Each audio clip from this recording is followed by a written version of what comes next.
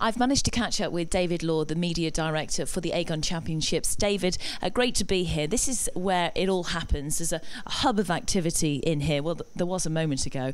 Tell us exactly what happens this week for you and your team. Well, the world's media arrived from the French Open straight from a Grand Slam tournament, and this is their first opportunity to cover the sport on grass.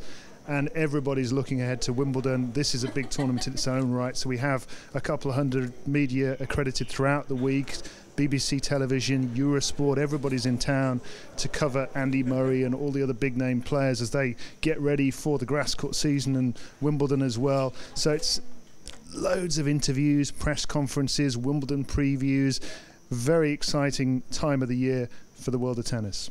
And what are the facilities like here for the media? It's nothing like anywhere else in the world, really. Not only are they good facilities, it's very unusual because this is a proper tennis club. The rest of the year, the Queen's Club has members. It has squash courts that we use for our press room here that we convert into a press conference room and into media workrooms. We've got an international room for the Australian media and the American media when they come over.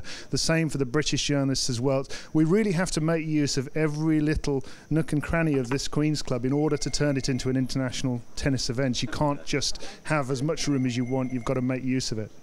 And how important is it to have a good relationship with the players as well? It's huge, particularly for our tournament director, Chris Commode, who works with them throughout the year. He starts his process of trying to get players to come and play here as early as September of the previous year. He'll go out to New York and arrange for players such as Leighton Hewitt, who's been coming here for 15 years to enter the tournament, and that's why we get such a great field. For us, it's hugely important because we want them to do as many interviews as they'll possibly do, so the better we get on with them, the more likely they are to do what we say.